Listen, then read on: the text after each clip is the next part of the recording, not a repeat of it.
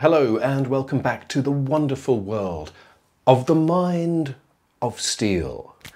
This is the weekly delve into the world of Britain's most ludicrous conspiracy theorist. We explore the crazy things he does, the strange things he says, and the awful company that he keeps. And that's going to be the subject of today's delve, because as I'm sure you will be thrilled to learn, today's episode is another Sabrina episode. Who's she? Well, Sabrina Wallace is the former network operations technician who has reinvented herself as some kind of prophetess of doom. Sabrina is the person who believes that we have all been injected or maybe infected with some kind of wireless sensor device that, despite being completely invisible and undetectable, is using IEEE protocols to communicate some kind of strange telemetry about everything we do to evil operators whose identity she has not yet specified. Sabrina has a whole load of very strange beliefs. She believes that the Australian police, for example, have an iPhone app that can trigger an orgasm just by pushing a button. Well, if that existed, I'm sure we'll all be using it soon. But until that day comes, let's enjoy ourselves in an almost as ecstatic way by exploring the things that Sabrina has been saying recently.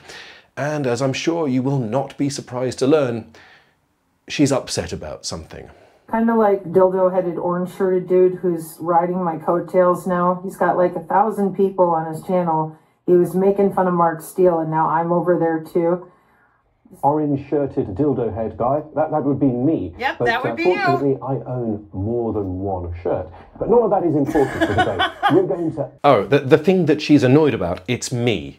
She's annoyed because I've criticised her. I've said that some of the beliefs that she has are entirely unfounded. They're based on no evidence at all, or more often than not, a complete misreading or a misunderstanding of evidence. And actually, that's going to be the subject of today's show. How Sabrina basically can't read. I mean, she can read words on a page. It's just that something seems to happen to them after she has decoded the glyphs and said those words, because it's almost as if she understands the words in a completely different way, but not a particularly insightful way. It's like when she reads the words, she thinks they mean the opposite of what they say. And let's just watch an example of that happening before our very eyes. I literally set this channel up to prevent people from knowing that there is a human body part called the aura.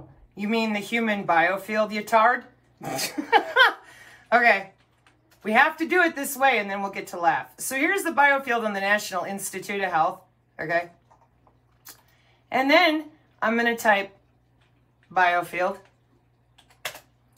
And it's going to tell me that it exists, but if I ask if it exists, it'll say no scientific research has confirmed the existence of these fields. Did you catch that? Sabrina set out to prove me wrong by finding some evidence from the internet. And the evidence that apparently proved that I was wrong about the non-existence of the human biofield, well, it was a statement, a summary of a Wikipedia article saying that the human biofield has not yet been shown to exist. Now, somehow, in Sabrina's imagination, that is taken to be confirmatory of her position. How does that work? It says the opposite of what she thinks. But let's delve into this a bit more. Something strange is going on here, and since we're all scientists, let's observe some more and maybe form some kind of hypothesis about what is going on inside the brilliant and pulsating cranium of Sabrina Wallace. What do you see here? Because your heart is electrical. But you'll lie to me like douche canoe, right? And you'll say, no, there's no electrical heart. Nah, I shit ham sandwiches. I'm not a biochemical being. Fake, fake, fake.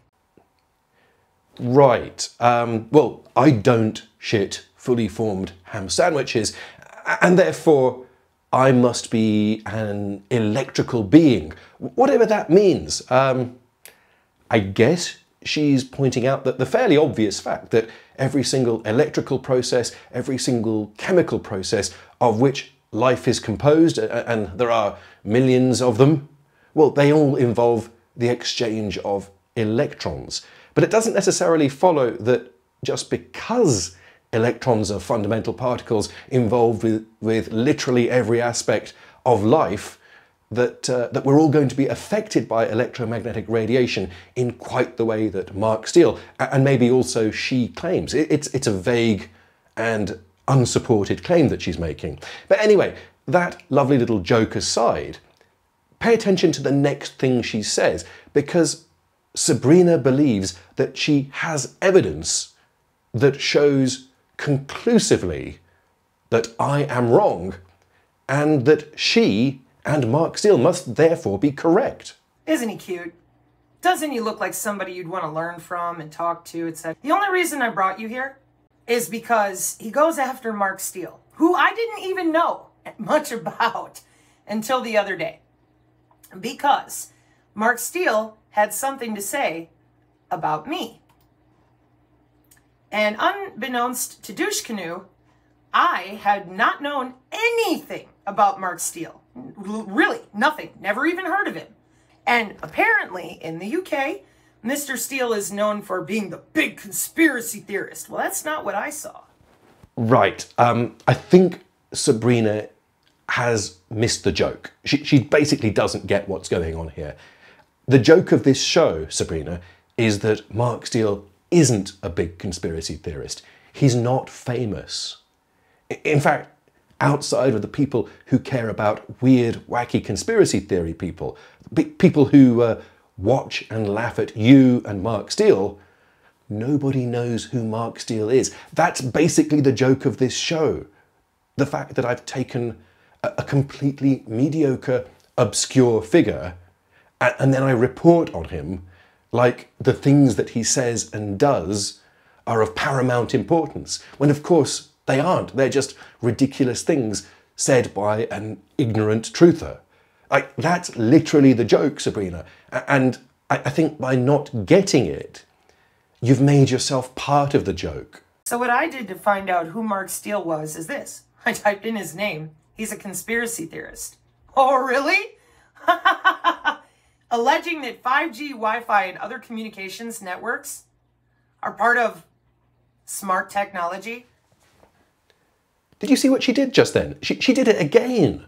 She was reading that Wikipedia summary, and when she got to the end of the truncated paragraph, she added her own words. So she wasn't reading what was actually written there, she was just making stuff up. And it was almost as if she believed she was reading it, but we could all see what was happening. Those weren't the words on the page. And if she had bothered to read the actual Wikipedia summary, it would have pointed out that Mark Steele's most notable belief wasn't that he thought that 5G was part of smart technology, as Sabrina claimed. Mark Steele claims that 5G is part of a distributed weapons system, which is a truly remarkable claim. It's a conspiracy theory, it's wrong, and it's bizarre.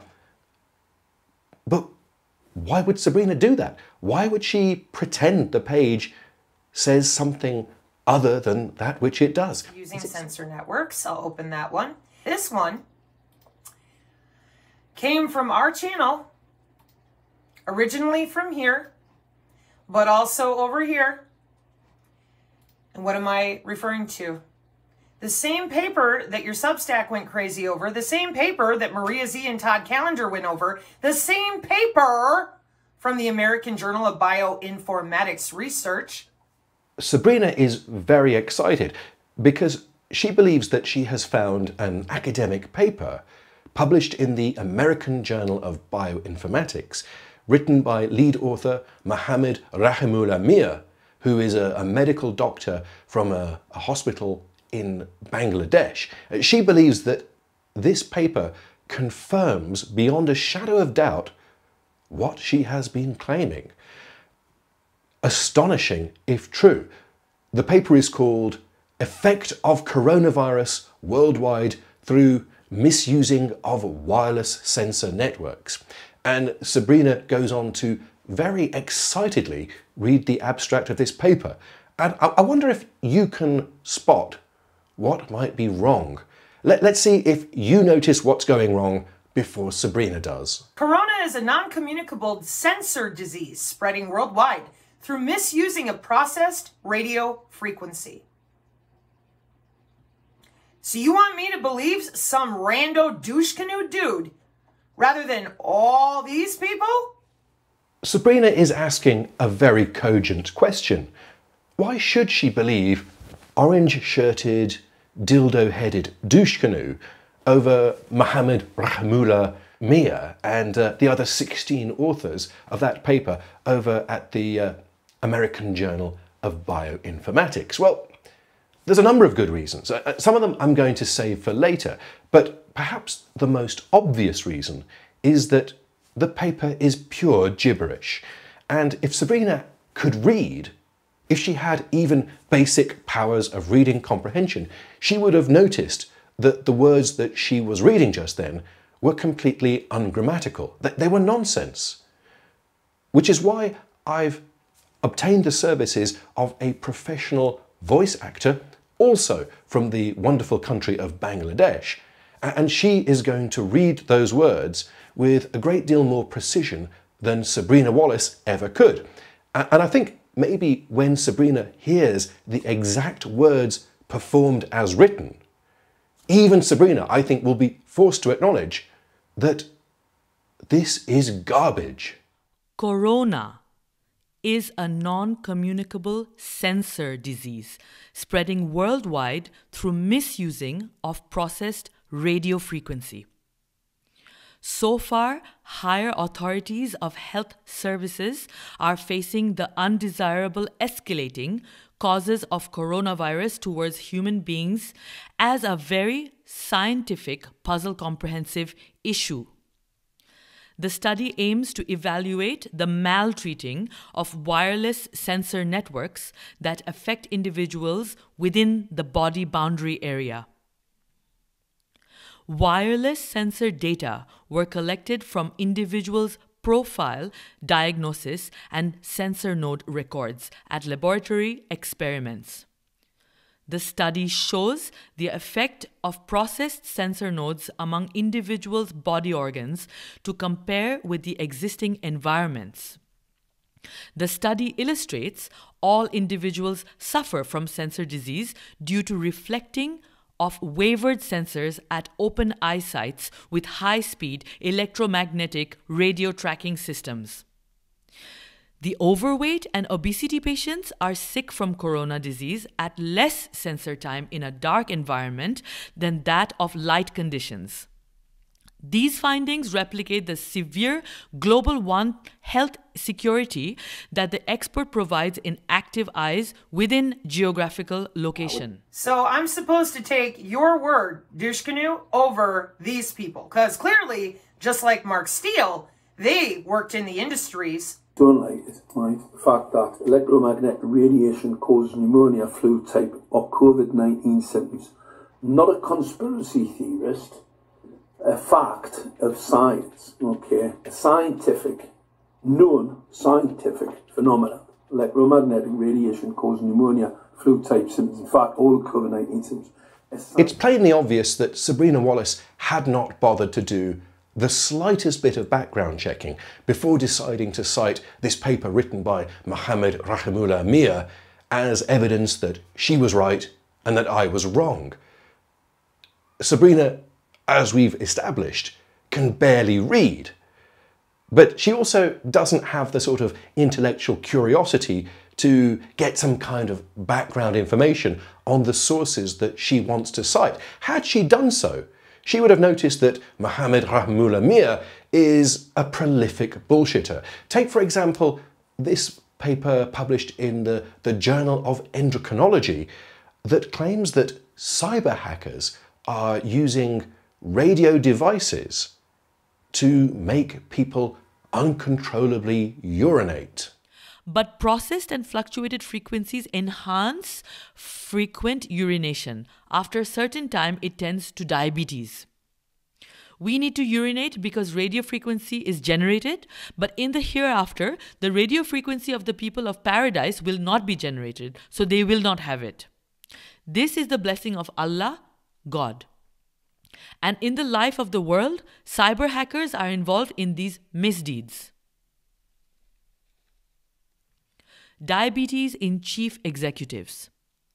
For example, President, Prime Minister, Chief Justice, Chief of Army, Inspector General of Police, Vice Chancellor, Chairman, Managing Director, Professor, Principal, Manager, Scientist, Expert, Specialist, and or senior executives presides the leader in his or her office regularly within a GPS location. When he or she is ready to sign for providing decision or judgment or speech delivery with active open eyes to the audience, as audience, nearby cyber hackers track at his or her bladder. Then he or she suddenly feels uneasy with frequent urination. And just to be clear, those are the unadulterated words of Dr. Mohammed Rahimullah Miah, who is a real medical doctor at a real hospital affiliated with an actual research institution of a university in Bangladesh. I didn't change any of those words, and nor did the voice actor. The next thing I'd like to present to you, though, is going to be a little bit disturbing. If you're somebody who is easily upset by thoughts of animal suffering, you might want to skip the next 2 minutes, because this is a description of what seems to me a very unethical experiment performed by Dr. Rahimullah Miah.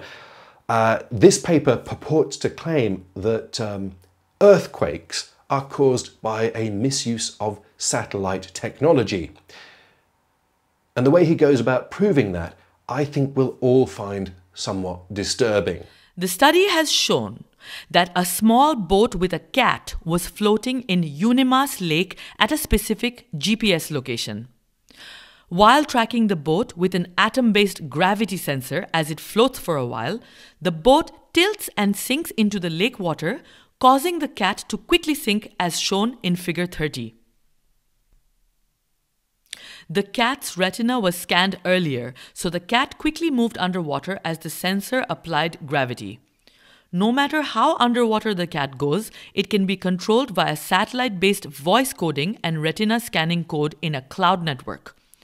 Thus, any object exposed to water can be submerged by gravity sensor tracking.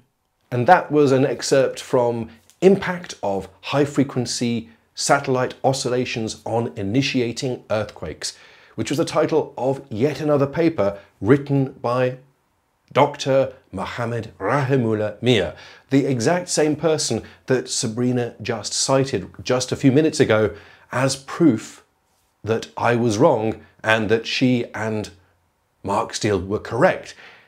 If this weren't a perfect example of crank magnetism, the phenomena by which birds of a feather flock together, and by that I mean complete idiots, well, I don't know what would be. This is the most classic example of fools fooling fools. But yeah, Sabrina still isn't happy. And when you fail to prove your case, and you don't really have logic or evidence on your side, well, what can you fall back on other than threats? I would quit if I were you. But hey, take your own risks. What do I mean?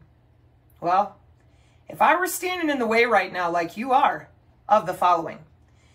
These are DARPA R&D statements, and your country might be where the banking arm is of the 3 city-states that run BIS and the bankers, but our country is where your brute force weaponry is. I think Sabrina is threatening me with the full might of the US military's covert weapons program, which is the sort of bizarre and bonkers threat that Mark Steele would claim. Because, as we all know, Mark Steele claims to be a Ministry of Defence weapons expert, when we all know that he's an ex-con whose most technical job was installing fences.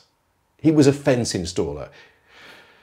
It's that sort of ludicrous claim that's so easily disproven that keeps us coming back to Mark Steele and Sabrina Wallace time and time again, because they're so entertaining. They have so little ability to filter fact from fiction that they keep coming out with completely bonkers stuff like this.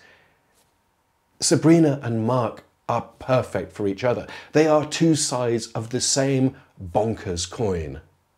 Mr. Mark Steele here, he knows this. He's the one that said to our friend Hope and Tivan over there in Morocco, he's like, there's no 6G, it's just the 5G amplified. Excuse me. And I did a video on that because I said, theoretically, he's correct. The 6G is just the metamaterials. The 5G, there's nothing after that. It's just them running around with all these little particulate, manipulating the particulate with the software-defined Internet of Bio-Nano Thing networks. Check it out. IEEE Nano. So we've learned that Sabrina Wallace agrees with Mark Steele and that 6G is just 5G amplified and mixed with the Bio-Nano network of things. Check it out. And the way that Sabrina has come to that conclusion is by listening to her dear friend Mark Steele, who she claims not to know, but seems to watch rather a lot of. And Sabrina's proof of Mark Steele's claims are the obviously nuts theories published by Dr. Mohammed Rahimullah Miah, who is a real medical doctor working for a real hospital in the real country of Bangladesh, who, despite all these layers of reality, is a profligate publisher of utter nonsense. He's written journals that claim that earthquakes are caused by satellites. He claims that urination of public officials is caused by cyber hackers beaming radio signals. And most notably, he has claimed that the COVID virus is caused by the misuse of sensor networks. And to make things worse, he is an unethical experimenter, for some reason drowning cats that he had first scanned the retinas of. None of it makes any sense to me, and I doubt it makes sense to Sabrina, because as we've established, she cannot read. And if she is the smartest person in the truther community, well, that really does not bode very well for the rest of them. Anyway, it's been an absolute blast, and I do hope that thin-skinned Sabrina, or even thinner-skinned Mark, will come back at me with some kind of response, telling me why I am wrong. I long to see that evidence. And if you have evidence that I'm wrong, please drop into the Telegram channel, make us a little video, and point out exactly what I got wrong. If you like, I'll play it on my YouTube channel. I love being shown the error of my ways. The link to my Telegram channel is right at the top of my YouTube page, and I would love to see you there. And until a week from now, when I return with even more crazy Sabrina, imbecilic Mark, or bonkers modern day jester, who knows what I'll come up with. I long to see you all in a week's time.